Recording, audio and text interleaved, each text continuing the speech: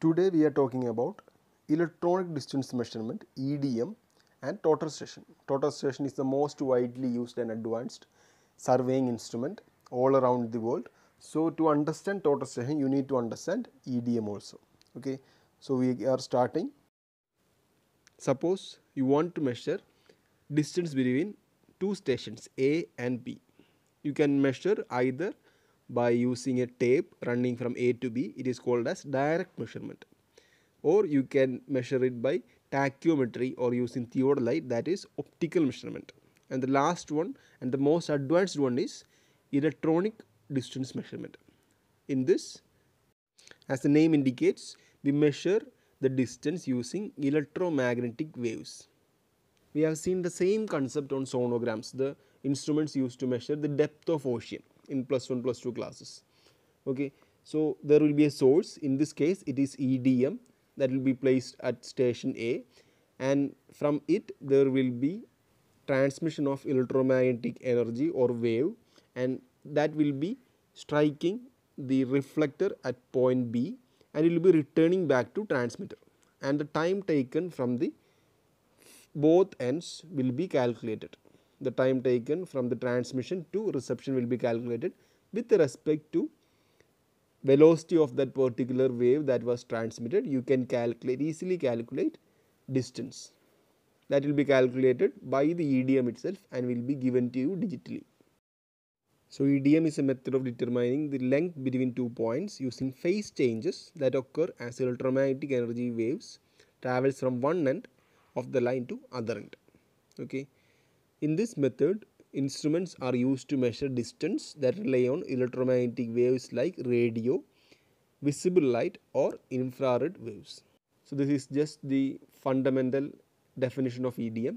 So using phase changes is minute variation of the point where it is reflected back.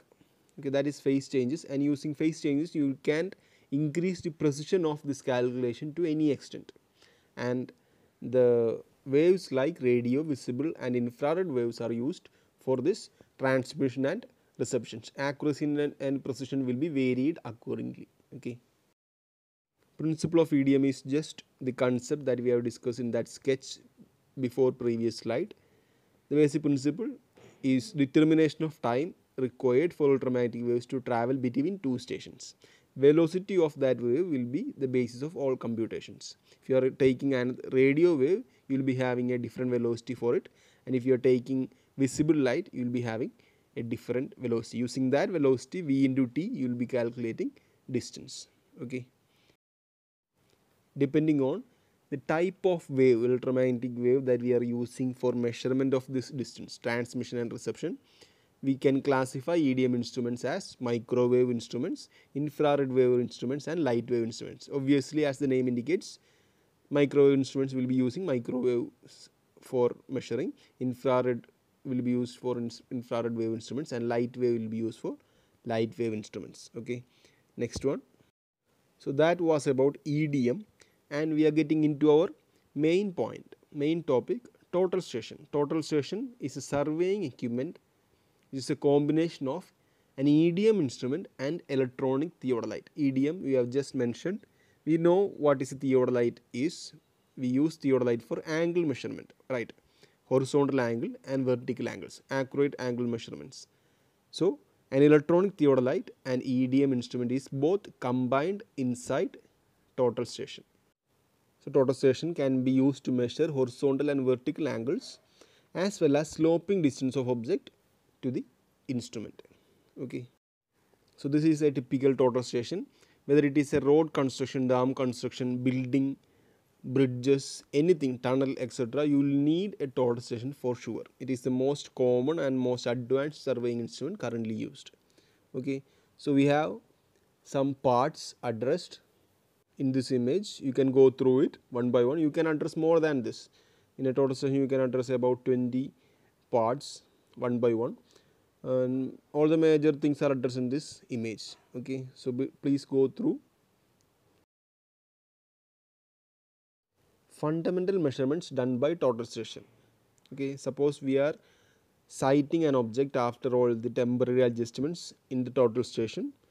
and it measures three things: horizontal angle, vertical angle and slope distance. Obviously horizontal angle and vertical angle will be measured by the electronic theodolite embedded inside, and the slope distance will be measured by obviously EDM. Okay, so these three will be the main measurements done by the total station, and whatever values we obtain from the total station will be derived from these three. Okay, if you want an area, total station will be calculating area using this vertical angle, horizontal angle and slope distance. Okay, so previous one was fundamental measurements done by total station. So this one is primary functions we use total station for. What we want from total station is angle measurement, distance measurement and coordinate measurements. Okay, so we need angle measurements between a set of sides A from B, B to C, etc. Distance measurement from between stations and coordinates to be plotted at stations. Okay, using that you will want to plot a map digitally, or you can plot a map within ourselves towards the site using total station. Okay. Advantages of using total station. Why do we use total station instead of dumpy level theodolite, normal theodolite or any other optical or electronical instrument for that matter? First one is field work is carried out very fast. So compared to any electronic and optical instruments, surveying instruments, field work will be at its maximum speed if we are using total station. At a pressing of a single button, you can get area, you can get volume, you can get perimeter, distance, angle, etc. Okay. Second one, accuracy of measurement is very high. As you can see, as all the things are digitally and electronically inside the total station, you will get accuracy as maximum compared to all the optical instruments. Manual errors involving in reading and recording are eliminated. Suppose you are taking an area of a cross traverse, you will be measuring all the sides and angles and you will be calculating it manually. Okay. So in total station you just need to traverse it by its own procedure, and total station will give directly the area by itself. So you need not calculate anything by your own, hence manual errors are eliminated. Also calculations of coordinates is very fast and accurate. Even corrections for temperature and pressure are automatically made by total station itself. If you have other accessories and other add-on instruments with it, you can get its precision and quality of values even higher and higher. Okay. Last point, and this is the game changer for total stations compared to other. Computers can be employed and connected to total station for map making and plotting contour and cross sections. Contour intervals and scales can be changed in no time. Okay, so you can connect computers or PCs with the total station and manipulate and use and analyze data with each other. If you have data in your computer, you can take the data through memory card into the total station and plot that points onto the ground.